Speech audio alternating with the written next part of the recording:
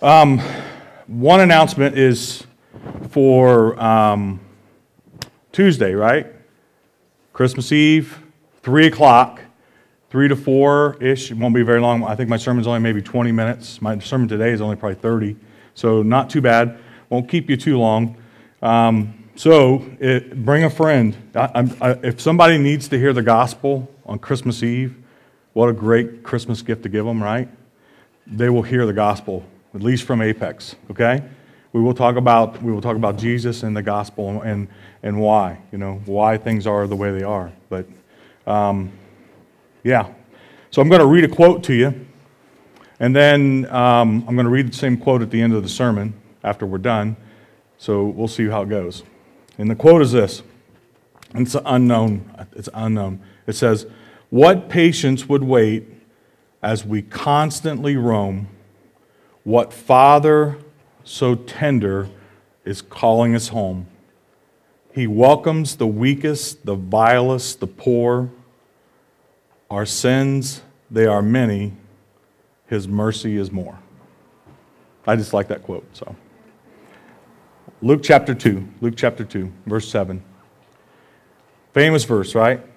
"And she gave birth to her firstborn son, wrapped him in swaddling clothes, and laid him in a manger, because there was no place for him in the inn." So I remember when Kaylee was little, right? And I'm not going to say the age because she's not here, it wouldn't embarrass her, right? So this is what happened. Kaylee came up to me and says, "I want to write a letter to Jesus." I said, "Okay, letter to Jesus, that's great. Let's do this." And she goes, "Okay." She goes, "Dear Jesus, I have been good for 6 months." And I said, Whoa. 6 months? Really? And she's like, okay. "Dear Jesus, I have been really, really good for 3 months." And I said, "Seriously? You're going to go with 3 months?" And she said, okay. "Dear Jesus, I've been good for 2 weeks." And then she goes, scratched it out. And she goes, "Dear Jesus, I've been good for 2 hours." And then she thought for a second, and she scratched that out. And then she walked over, and we had this little nativity scene over there. And she walked over, and she grabbed Mary off the nativity scene and came back, and she said, "Dear Jesus, if you ever want to see your mother again, you'll..." Nobody? Really? Is that an old one? Is that what it is? I liked it. I mean, it never happened, though. It's complete. I was going to use, John, but I just didn't think it would work with John. So, and Kaylee's not here. That way I don't get in trouble. The holidays, they're real joyous, right? I mean, it's a joyous time of the year. It's, filled with twinkling lights. Everybody, how many people have lights up? Right? You got lights? I don't have lights up. Festive decorations. Anybody have the giant Santa Claus? I seen one the other day. It was facing in somebody's house, looking in there. I thought the wind had to blow that one. And then lots of cookies. I see somebody invented German chocolate cake cookies. Love them. Thank you. Love that. But not everything in December really inspires good tidings, right? The day after Thanksgiving, right? Did you see this on the news? A guy had a heart attack right on Black Friday, dropped right there in the crowd, and they stepped over him. Right? Come on. Right now Christmas starts after Thanksgiving for most of us, but for some of us it starts after Halloween. I've seen the sales going on then. Radio stations start playing the music around the clock. Chris and I have been jamming to the tunes, around the clock. And I love. Anybody love Christmas music? Anyone? Just a few of us. I love Christmas music. So, you're going to hear, jingles anytime you're out, right? When that research has said that when you go into a store, if they play Christmas music, you're more likely to buy something Christmas. Did you know that? So they play that Christmas music. So, Silent Night, that's my favorite, I think. Jingle Bells, Santa Claus is Coming to Town, right? Anybody? Those are good songs, but, all these holiday classics are loved. But there's certain songs, right, that just want to make you punch that snowman right in the nose. Did you know that? And because they're overplayed or obnoxious or just downright offensive, some of them are just really bad. And so here's what I did. I put together, and I did this on the internet. These are not my opinion. This is the worst songs. Top 5. Here we go. Top 5. Number 5, Santa Baby by Eartha Kitt. Agree? That's just a really bad song. Number 4, there was a tie. And it was a tie between I Want a Hippopotamus for Christmas and All I Want for Christmas is My Two Front Teeth. Right? Now, I like All I Want for Christmas is My Two Front Teeth, probably because I had to sing it when I was in, elementary school or whatever. But, all right, number 3, Last Christmas by Wham. Oh, yeah. That's just really bad. Yeah. Sorry. And then number 2, and I never heard of this one before. Maybe you guys have. It says, Please, Daddy, Don't Get Drunk This Christmas by John Denver. Anybody ever? I mean, come on. I've never heard that one before. Never even heard of that. You guys? Just Taven. He's the only one. Now, what do you, any guesses? If you can guess this, we're going to have a $10 gift card. You got 5 seconds to guess it. What's the worst song ever? What, 4? Nope. 3? Nope. 2. All right, now this one surprised me. The worst song ever was by a Christian group. It was by New Song, and it was called The Christmas Shoes. Remember the red shoes for the mom, and the guy gave them to him? That was by far, I looked on 3 sites, and it was 2 of the 3 sites. It was the worst song. So those, really what that tells us is, there's good and bad at Christmas. And just like that video, which I thought was pretty cool. I mean, I thought that was really kind of a spot-on video. And at the end, they asked, who would have Jesus in? Who would have Mary in? And I think at that time, probably nobody. But see, you notice that verse 7 says, she gave birth to her first son. So Mary gave birth to Jesus. Now think about this. She was probably somewhere between 13 and 15 years old, just a kid. And Joseph was probably about the same age. And so, she gave birth to Jesus by herself. And then she wrapped him in cloths, right, by herself, right? So Joseph was there to help. But let's be honest, a young 15-year-old kid and a woman giving birth, there ain't going to be much there, right? It's not going to happen. I mean, and then, Luke tells us that she laid him in a manger, which was really, like they said on there, it was just an animal feeding trough. That's all it was. So Joseph probably got the straw. That's probably his part, right?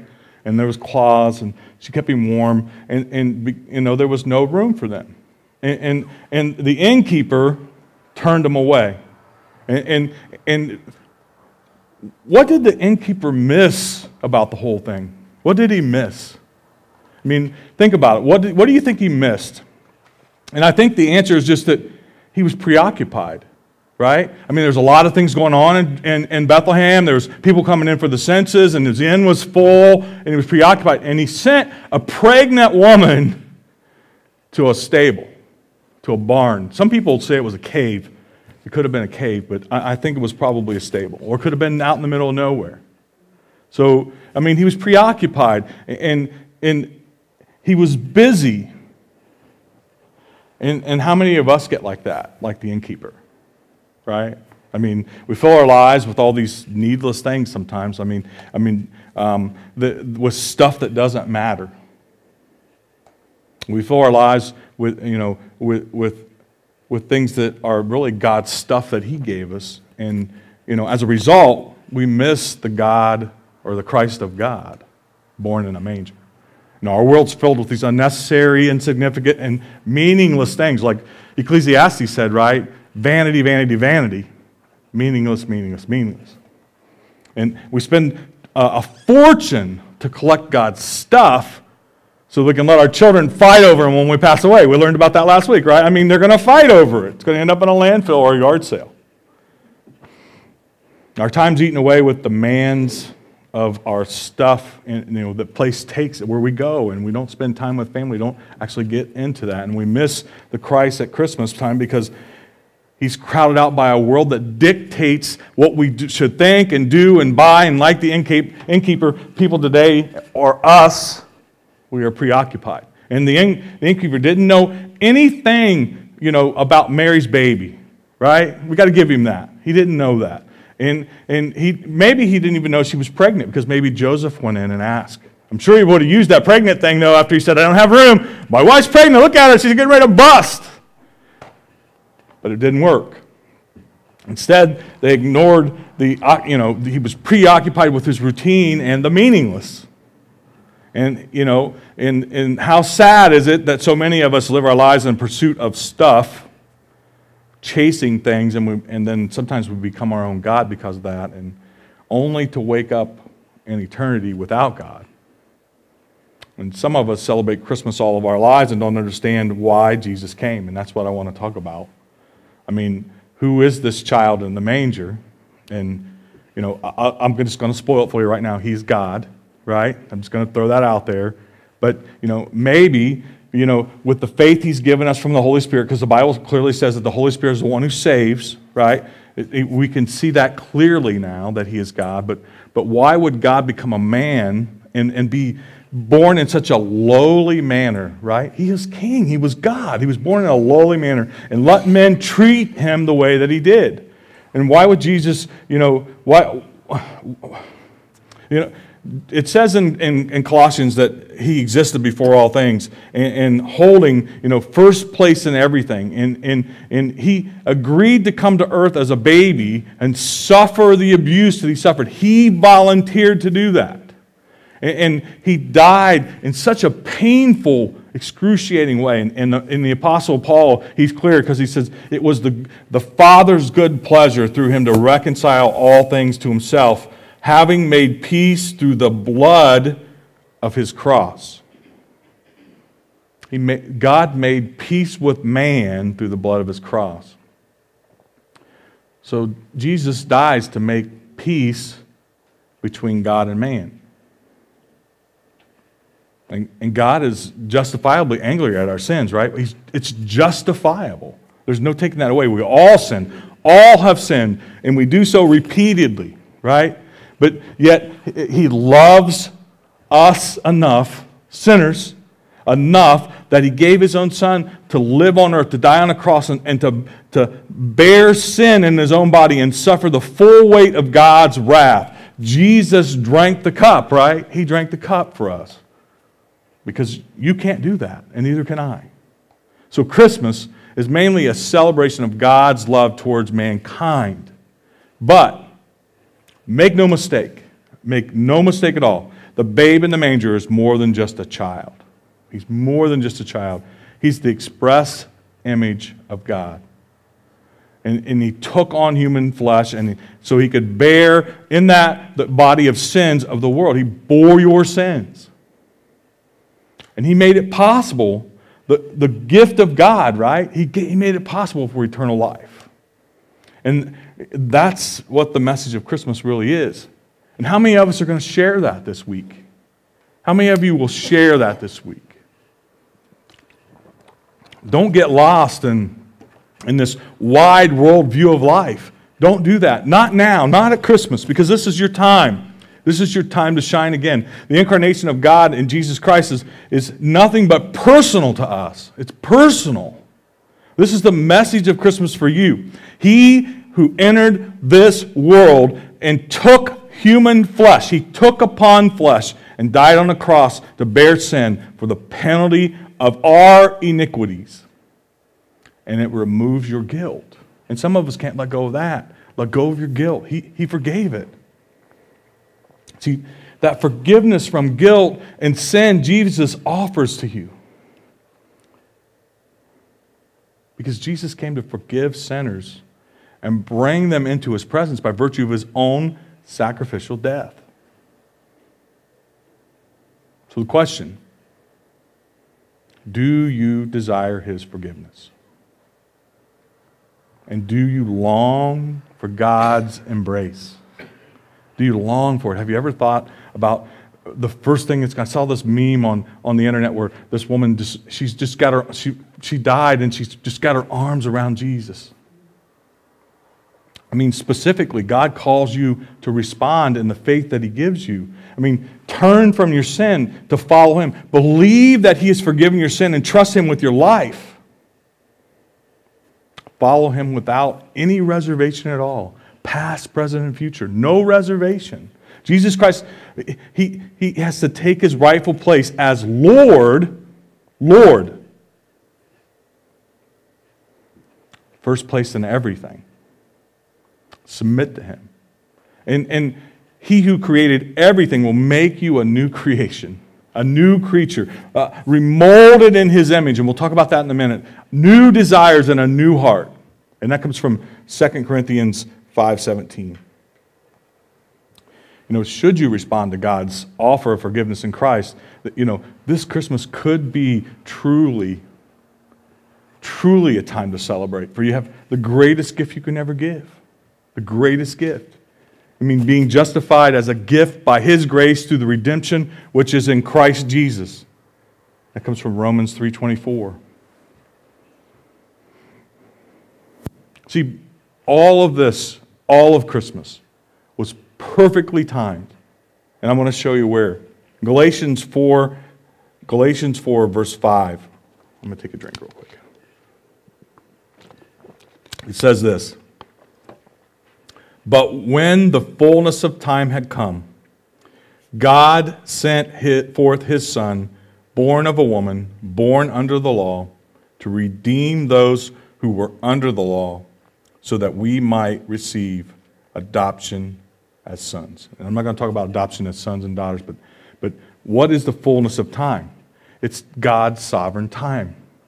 He entered world events and he changed things around. He providentially moved things to where he wanted them because he knew all things, and all of these things happened in perfect time. And that's when Christ was born. And for many Christians, it's time to think of Jesus Christ as being a baby in a manger. That little 6-pound baby Jesus, remember? And while the birth of Christ is special and a miraculous event, take nothing away from it. It shouldn't be your primary focus. Should not be your primary focus. The central truth of the Christmas story is this, that the child of God, or the child of Christmas, is God. We get that.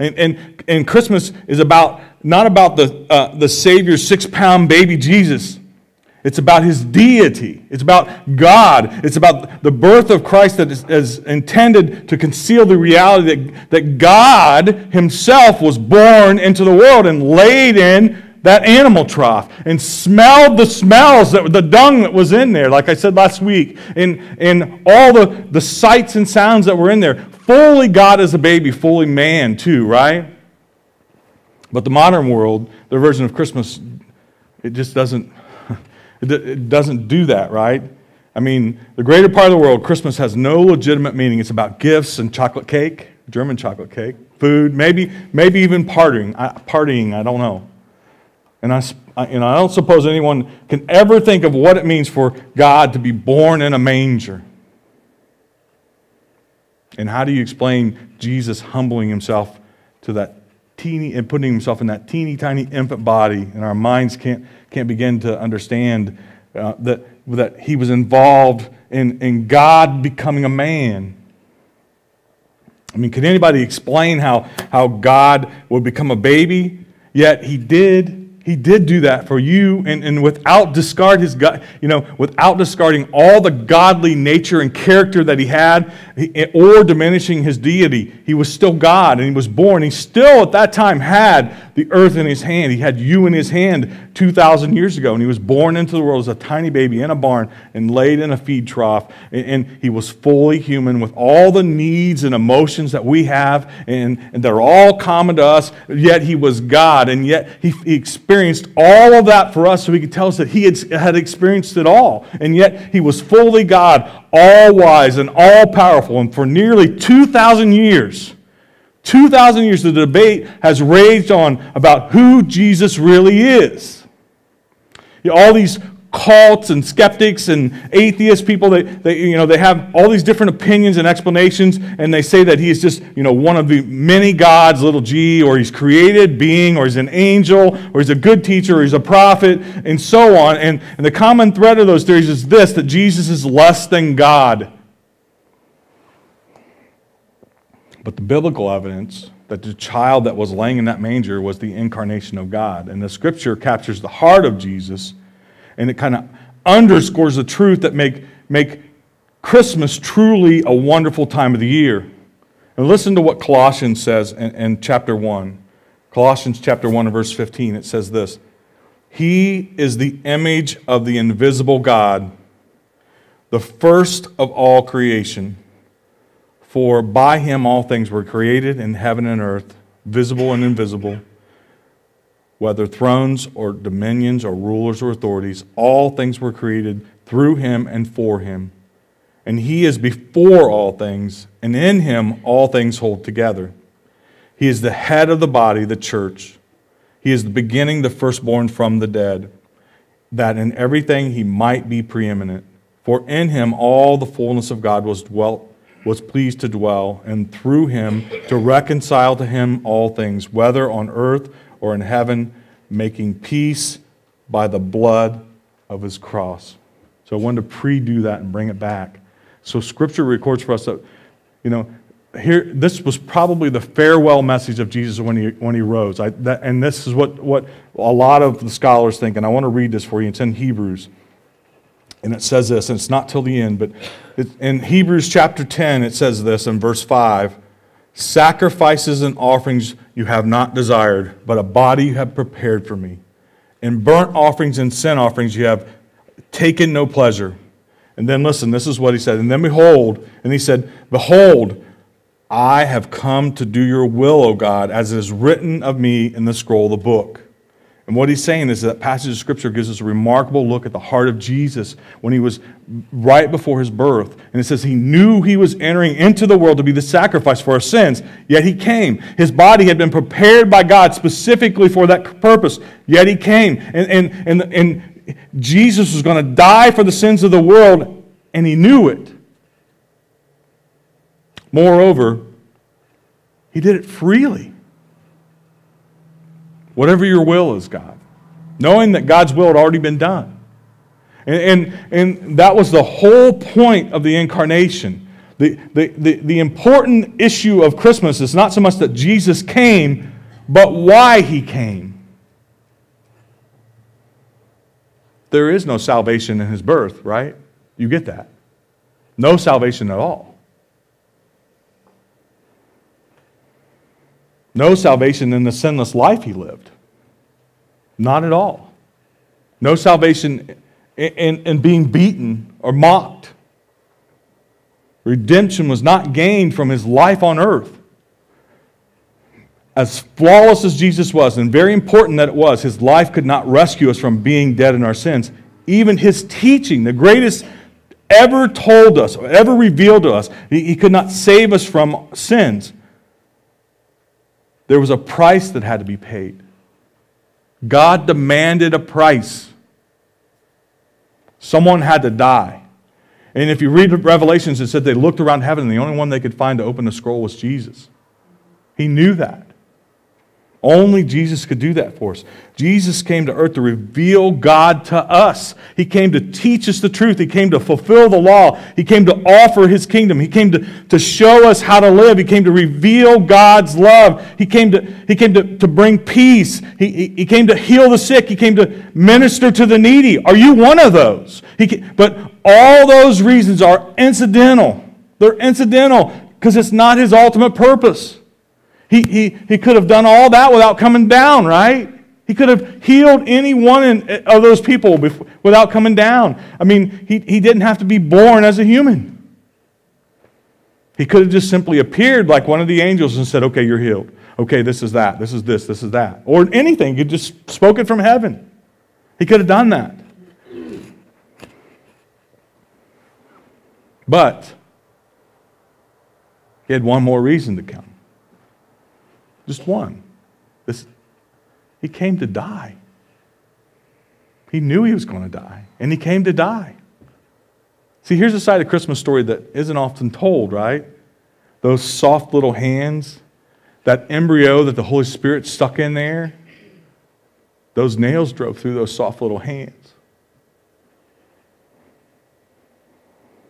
Those baby feet, so cute, little Nike shoes maybe, right? Little baby shoes, little baby feet, pink, not able to walk, not strong enough to walk. They came so they could put a nail through that. One day he would stagger up a dusty hill to be nailed to a cross. And that sweet little infant head with the sparkling eyes and a cute little smile was formed up someday that somebody would just ram a crown of thorns on his head. That tender body, soft and warm and wrapped in swaddling clothes, wrapped in cloths, however you want to say it, old, King James on you, one day would be ripped open by a spear. Jesus was born to die. And I'm not trying to drag down your Christmas spirit here, because you should celebrate that. He was born to die. Far from it. Jesus' death, though devised and carried out by evil men, and those men someday are going to look at him and what do you ever thought about that? I was the one that killed you. I was the one that beat you.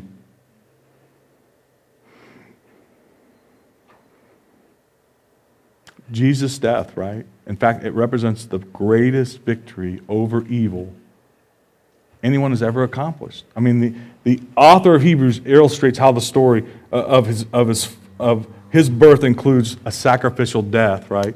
So if you look at Hebrews chapter 2, in verse 9 and 10, it says this: "But we see him for a little while, was made lower than the angels, namely Jesus." So he's even telling you who it is. "Crowned with glory and honor because of the suffering death, so that by the grace of God he might taste death for," what's the next word? Everyone. "For it's fitting that he for whom and by whom all things exist, and bringing many sons to glory, should make the founder of our salvation perfect through suffering. Since therefore the children share in flesh and blood," and that's us, "he himself likewise partook of the same things." He's done everything that you can think of that you could do. "And through death he might destroy the one who has the power of death, that is, the devil." He says it right there. "And deliver all those who through fear of death were subject to lifelong slavery." In some other verses it says that you are dead in your trespasses and sins until the Holy Spirit gives you the faith to believe. So you have to celebrate the birth of Christ. But don't make the mistake of leaving him in that manger. He's not that 6-pound baby Jesus there, sweet and innocent. Keep in mind that his birth was just the first step of God's glorious plan to redeem his chosen children.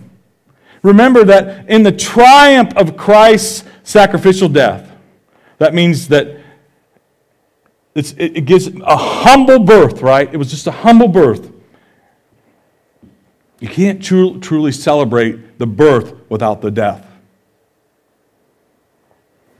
And then you look at Luke 2 and verse 11, and it says this: "And the angel said to them, Fear not, for behold, I bring you good news of great joy that will be for all the people." He didn't just say Israel, he said all the people. "For unto you is born this day in the city of David a Savior, who is Christ the Lord." And praise Jesus that God became man. Not only did they call him Christ, they called him Lord. Emmanuel, infinitely rich. He became poor. He assumed our nature. He entered into a world that was polluted with sin. And he took our guilt, although he was sinless. He bore our griefs. He carried our sorrows. He was wounded for our transgressions, and he was bruised for our iniquity. That's Isaiah 53, right? 53:5. And all of that, wrapped up in Emmanuel, God with us. The Apostle Paul penned probably the happiest truth in Scripture in 2 Corinthians. In 2 Corinthians 8, verse 9, he said, "For you know the grace of our Lord Jesus Christ, that though he was rich, yet for your sake and my sake he became poor, so that you by his poverty might become rich." You should read that verse and memorize that verse. That's the immeasurable gift of Christmas. Christ, God's own Son, gave up his wealth, his crown, his throne, his privilege to live as God with us, that he might save his people from their sins, and through his poverty, that you can be rich, because you get him. For today in the city of David there was born for you a Savior who is Christ the Lord. And Christ is the glorious title for a baby born in a humble stable. I mean, Jesus came, he didn't wear a crown, he had no halo, right, to identify who he was. I mean, he didn't have any tattoos on his arm saying, hey, I'm the King of Kings, but he will. He's got one on his thigh coming, right? No, nothing marked his deity, nothing said, hey, I'm the sovereign. I'm holding you in my hand while you beat me. All the time while you're doing what you're doing, I'm allowing you to breathe my air. I'm making your lungs move. I'm making your mouth move to inhale. Nothing said that he was the Savior, except for the angels, right? But when the angel announced Jesus' birth to the shepherds, the angels proclaimed to the world that one born that night was Christ the Lord. So don't get lost. Don't get lost in Christmas that this world produces. At least not the 24th and 25th. Jesus is the reason for the season. We say that all the time. But his message of Christmas for you is, I came into this world and I took on flesh. And I died on a cross for your sin. And I rose again. And I paid the price for all your iniquities to remove the guilt. And that pardon from guilt that he offers you, he came to forgive sinners and to bring you back into his presence of his death. My question for you is simply this, and I said this earlier. Do you desire his forgiveness, and do you long for his embrace? You have to respond to that. Specifically, right, God calls you to respond by the faith he gives. John 3:18 says this, whoever believes in him is not condemned, but whoever does not believe is condemned already, because he has not believed in the name of the only Son of God. And then in John 3:36, he says this, whoever believes in the Son has eternal life. Whoever does not obey the Son shall not see life, but the wrath of God remains on him. So you have to follow him without reservation. Jesus Christ has to take his rightful place as Lord in your life, first in everything. And like Colossians 1:8 said, he is the beginning. And then later on it says, 1:18, he says he is the beginning. And then it says that in everything he might be preeminent. He might be first. Submit to him. And he who created everything will make you a new creation. He'll make you a new creature, molded in his image, with new desires and a new heart. And I'll end with this. 2 Corinthians 5:17. Therefore, if anyone is in Christ, he is a new creation. The old has passed away, and behold, the new has come.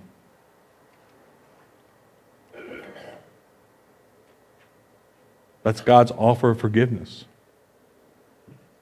And that would make Christmas truly a time to celebrate. If you have the greatest gift you can ever receive, being justified as a gift by his grace through the redemption that is Christ Jesus. So I started this with a quote. What patience would wait as we constantly roam? What Father so tenderly is calling us home? He welcomes the weakest, the vilest, the poor. Our sins, they are many,